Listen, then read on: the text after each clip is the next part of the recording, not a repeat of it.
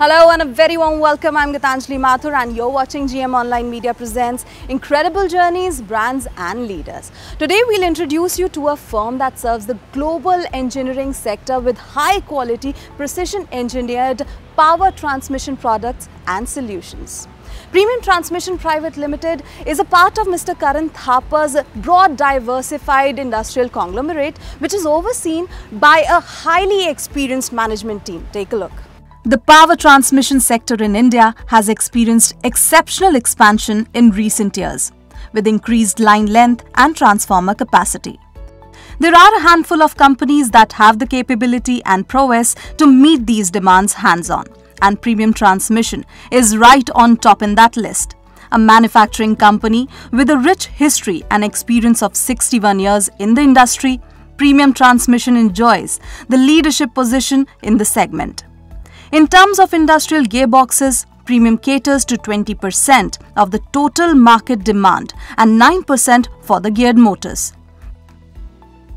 Premium Transmission is also the largest indigenous manufacturer of fluid couplings in India. It is but natural that to manage and guide an incredible brand such as Premium Transmission, you will need an exceptionally incredible leader too. So please do welcome Mr. Neeraj Basaria, who is the Managing Director and Chief Executive Officer at Premium Transmission. So welcome to the show, Neeraj. Thank you, Gitanjali. So Neeraj, let's start with the journey first. So take us through the transformation journey from Premium Transmission to Premium Group. Yeah, so this is a 61-year-old company and it started as a greaves cotton. Initially this was a business vertical of gear manufacturing in greaves cotton. Then in 2004 business was growing very fast, so it was felt that to be made it a separate company. And 2004 the Premium Transmission actually born as a separate company. In 2011 we invested in acquiring a German company from Rexnord Stephen, and then Premium Stephen was born, which is a very state-of-art operation in Hameln in near Hanover in Germany, and we are doing good there and serving European market from there. In 2019 we felt that service of our products and the similar products from other manufacturers is very important, so we incorporated a business vertical Premium Care. And basis the renewable energy and current government commitment to the renewable energy segment and upcoming surge in the Indian as well as the global market, we have incorporated a company called Premium Motion, where we will be making right now for service for solar industry, product manufacturing as well as service of those products. So what was the original vision and objective for Premium Transmission, and how has the vision changed, rather evolved with time? The vision has always been to remain the market leader, because you know, the investor, this is a Karan Thapar Group company, and Mr. Thapar has always said in whichever business we are, we should be the leader. Okay, so business since the beginning has been to remain as a market leader in this segment. But over a period of time, we don't want to remain market leader only by the virtue of giving the highest ever top line. We have tried to become market leader by way of our investment in engineering and technology. So Neeraj, Premium appears to have technology and quality in its DNA. So when it comes to product research and development, how crucial is it for Premium Transmission to keep one step ahead of its competition? As we discussed, you know, that we want to be, our vision is to remain the technology leader in this industry. And so for us, for Premium Transmission, research and development and engineering is extremely crucial, because in this industry, if you are not addressing the customer requirement, anticipating customer requiring and addressing it proactively, then you can never remain a leader. Okay, so our objective is to remain a leader. So for us, it is extremely crucial that we focus on research and development. We develop product and solution proactively, and we provide it to the customer. Right. So while we were discussing about the company's journey, you mentioned Premium Motion. So tell us more about this venture. Yeah.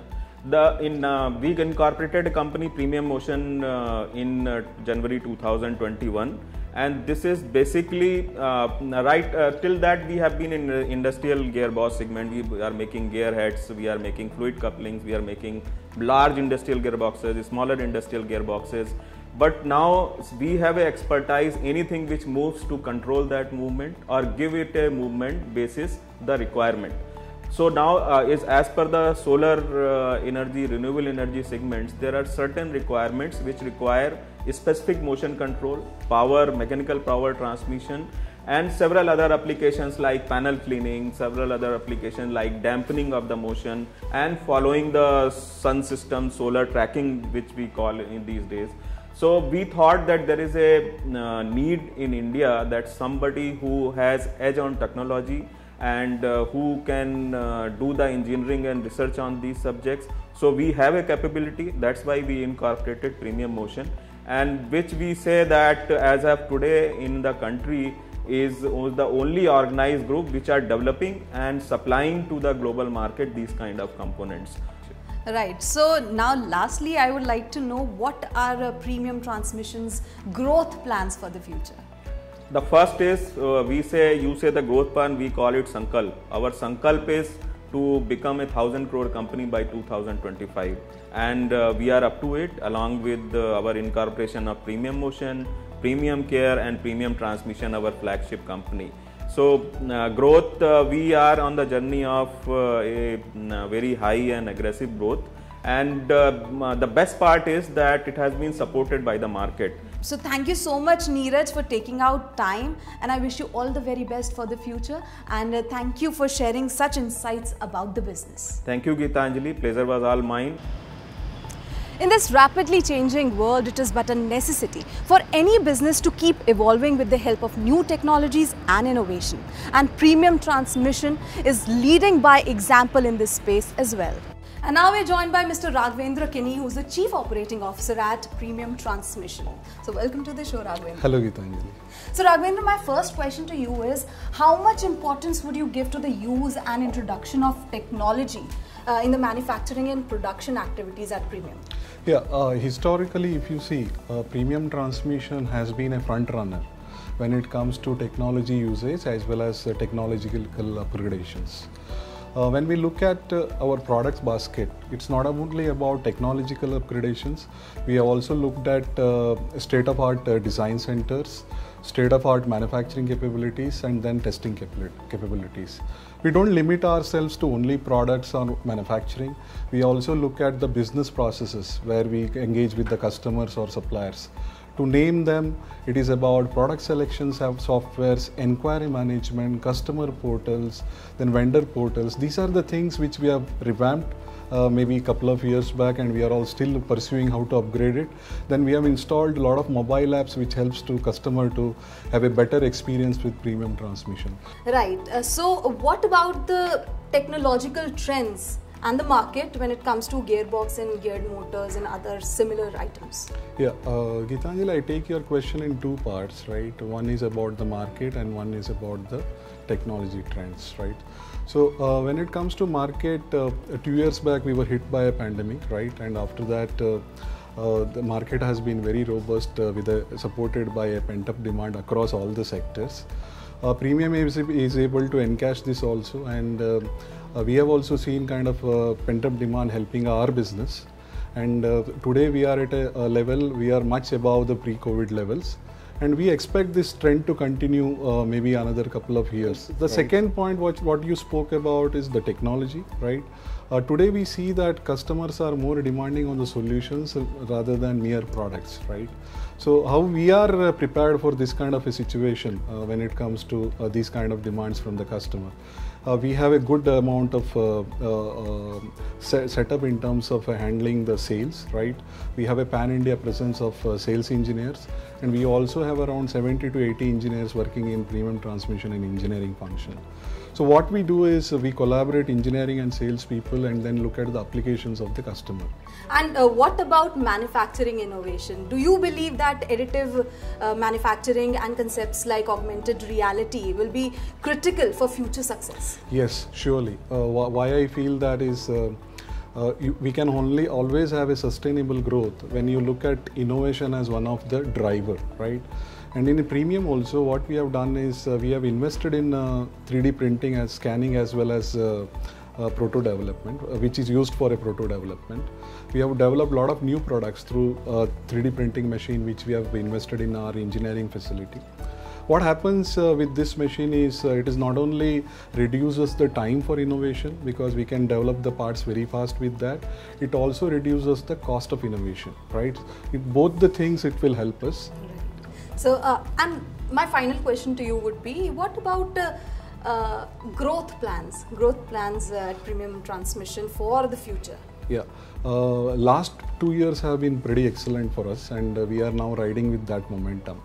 And next 3 years, we would like to achieve kind of a milestone, right, which is around 1,000 crores.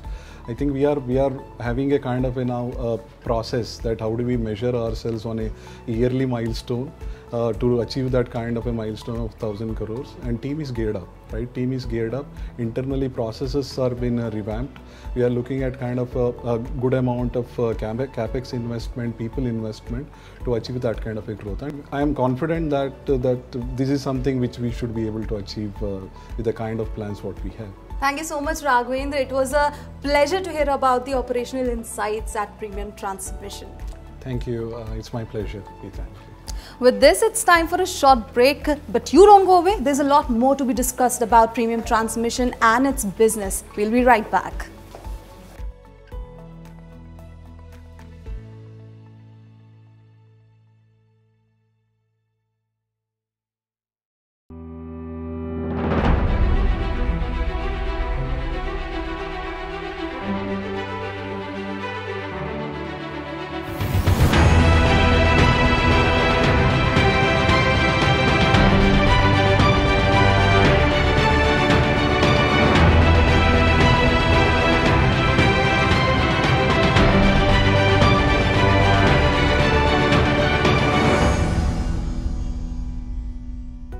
Premium Transmission has geared up to provide end-to-end solutions defined by accuracy and innovation to keep up with the changing industry pace.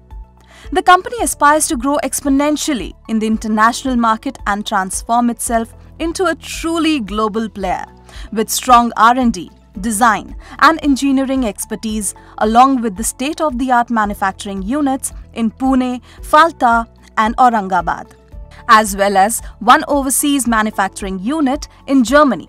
The company is well and truly on course to achieving its future goals and objectives.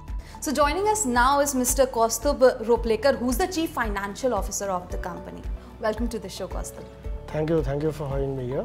So Kaustubh, tell us about Premium Transmission's financial initiatives, the success and goals you have achieved and the ones you're working towards. So, Premium Transmission is in the business of core manufacturing, where there is a strong product which is supplied across many categories of customers and business segments. So our financial strategies are tuned to the nature of the business, to the type of customers, the type of vendors, and of course to have a very strong balance sheet when we are having a profitable growth. Okay. So the few things that have worked well for us over the last 3 years or so is first and foremost is when we look at a balance sheet strength. Okay, how do we manage the working capital cycle? For the inventory, we look at various silver bullets where we control the procurement and we keep it in line with the requirements of the what is getting delivered at a particular point of time. So that has helped us to not only get through the current year targets with flying colors, but also have a lot in our kitty for investing for the future. So when I say that, we have introduced an integrated pricing process. Most of our products are customized products, which means that when we get an inquiry, there's actually a design that happens. There is a product which then gets after the procurement happens, and then a supply happens. So as a result, there's a good predictability of the likely margins, the profitability, and we also have a good review mechanism where we come to know where things can go haywire and we can nip the coil in the bud. The last but not the least is for a capital intensive industry, we have looked at a frugal capex cycle, which ensures that the financial ratios are very, very good, maybe the best in class across industries, and that we consider as a very good achievement for the last 3 to 4 years. Right. So now coming to the investment strategies, tell us more about it and the approach to initiating new financial strategies. I think we have a good playbook now, which is established. there is good functional acumen, there is good business acumen, and the synergy across teams is very good. Okay. While I say that the next 3 to 5 years journey based on our business plan is of course different than what we encountered, and as we have seen in the last 2 years, any strategy is as good as what happens in the next month, next day, or even in next hour. So having a strategy where we marry the short term and the long term objectives is the first part, which means that always having the ears to the ground and also planning and executing according to that. So our strategies will again look at the quality of the balance sheet should not deteriorate. Why I say that is because we have already reached a certain health status. Now keep on doing health check and ensure that no new errors, no new symptoms arise, and it supports the sustainable profitable growth that we have planned for. When I look at capex, in investing, we have 4 things we are focused on: the 2 E's and the 2 P's. The first is engineering, second is equipment, the P is the processes, and the people. Of course, all this is supporting the product, which is our hero or which is the king. Okay, that is what sells, and that is what is very important technically. So this is our overall plans, which are in sync with where we see ourselves 3 years down the line. So my next question is about company's capex. So what do you focus on primarily when it comes to capital expenditure? See, this will always be a relevant question because we are looking at core manufacturing. So the first thing that will come to mind is it is capital intensive, and the growth or any future journey is directly married to the value of investing that we can do. So 2 years back, we realized that we have to plan for the future. So as far as property, plant and equipment is there, we have a sustained 4-year deployment strategy, which will obviously not be similar every year, but currently for the next 2 years, we are focusing more on new technology and the replacement theory for what is getting worn out. And then we also have enhancement of the production capacity, which is absolutely necessary. When we look at capex for the overall group, for the company, because we have 3 companies, we are also focusing on automation as one of the key drivers for which capex will be required. So whether it is automation of manufacturing processes, whether it is automation of many manual processes which the other functions other than manufacturing do, whether it is cyber security, whether it is engineering softwares and hardwares, which can give us a glimpse of what products are to come and how well placed we are to design them. So it's a complete pie chart, you can say, well distributed, a 360 degrees view. So Kaustubh, now if we talk about the challenges, so what are the issues that you face when it comes to pricing, and how do you remain cost competitive in the current market scenarios? Yeah, I think it's a $1 million question, and that's why we run a business, to have profitable growth. So what has happened is there was a certain pricing mechanism we had where we look at what are the likely inputs, components and their cost, make up a cost sheet, and then we look at what margin we can charge in a fairly stable scenario. Then in the last 18 months, as we know, anything has happened but stability, and now even calling it instability would be wrong because it continues. How does it affect us is because the gearbox has 80-85% of steel and related metals as inputs. So as you can imagine, our input costs have gone up in a big way, and we had to evolve a mechanism by which we can either charge it to the customers, or we also look at some cost controls. So what we decided that on top of the pricing mechanism that I explained to you previously, we also started looking at the whys and hows of what is happening to have a better grip of what is likely to happen in the next 6 months. So you can say it is a dynamic cost income pricing mechanism. What is good about it is that we don't operate like costing is the domain of finance and then pricing is the domain of sales. In fact, right from engineering to supply chain to operations, all are involved in giving this input, and the output is also jointly owned by everybody. On cost effectiveness, we do try and sign long-term contracts for the key components with our vendors. That is the playbook, so that volatility does not hit us every month. But as we go forward, that may not be a reality, but at the same time, through excellent relations and business partnering and the way we engage with them, we have created a vendor portal for transparency with them. All that will manifest itself by them actually looking at a long-term view with us, rather than just trying to make the most out of each order that they supply to us. Right, and about the growth plans for the future. Tell us about it. We feel we are in a sweet spot. Okay, we have seen very good growth and we have built up a very, very nice momentum. If we talk about across the length and breadth of the company, I think everybody is tuned into where we are going, how we are going, and they're very excited. That's the best part. So that is very palpable and we are loving the environment that we have created for the future. Well, with that, thank you so much, Kaustubh. It was a pleasure having you on the show. Thank you very much. In any organization, the success of the business depends on its employees, and stakes are even higher for a manufacturer like Premium Transmission. As a result, human resource department becomes all the more important and a catalyst in developing, reinforcing and changing the culture of the company. At Premium, we strongly believe that people are the prime movers. Our highly skilled employees are the key in providing customized solution to our customers. So we take every possible effort to take care of our people. We have various initiatives for our people to take care of their well-being and keep them motivated at all times. Keeping in view our values, people development and engagement, which are the primary drivers, basis which all our initiatives get designed. We have a program called Prabal, which focuses on people development, which would not only enhance the employee skill set, but also support our people in their career progression and in turn creating future leaders.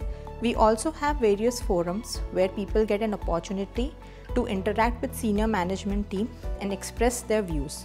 We also have a very participative rewards and recognitions program, which we have designed by the people, for the people and of the people, wherein we recognize and reward them for every small success or achievement. We have this umbrella program called Swati, which we had launched in 2019 and has been successfully running since then. This initiative has been started with an idea to have skilled workforce for the industries and most importantly to promote diversity on the shop floor. The objective of this program is to provide opportunities to the girls who have financial constraints to study further post doing their 12th science. Under this program, these girls not only get a diploma completion certificate from a recognized university, but also enhance their skill set and also are made employable. We have a tie-up with one of the premier institutes like Symbiosis, wherein we have designed a course for them for 2 years, in which they not only get trained on technical skills, but also on the soft skills. Technology and innovation are the growth levers for Premium Transmission, with product quality and EHS viewed as the cornerstone for 360-degree success. Premium believes in long-term profitable growth, and the manufacturing behemoth is well on its way to achieving its financial objective of Rs 1,000 crores in revenue by year 2025 through both organic and inorganic expansion. So this was the story of Premium Transmission. We'll be back with another story of an incredible brand and its leaders in another episode of GM Online Media Presents Incredible Journeys, Brands and Leaders. Thank you so much for joining us. Bye-bye and take care.